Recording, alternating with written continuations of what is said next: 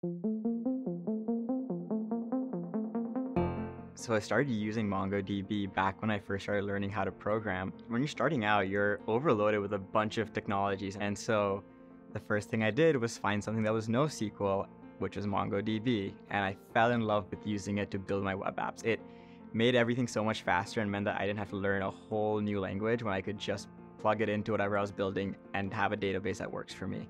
I'd also heard from previous full-time employees, interns, and basically anyone who's interacted with the MongoDB space that it's super friendly, exciting, and really, really diverse. From the moment I started here, I felt super welcome and supported by everyone around me, even if I didn't directly know them and we hadn't met yet. There was just a really good vibe of energy that people were excited to have you here. As a software engineer, the most exciting part of your job can be working on a product that you feel really passionate about. And I had the opportunity to use MongoDB as a customer and was just really in love with the product. But upon doing more research, I discovered that it really was the place I wanted to be. People here are very supportive, so I feel enabled and capable to take up new challenges.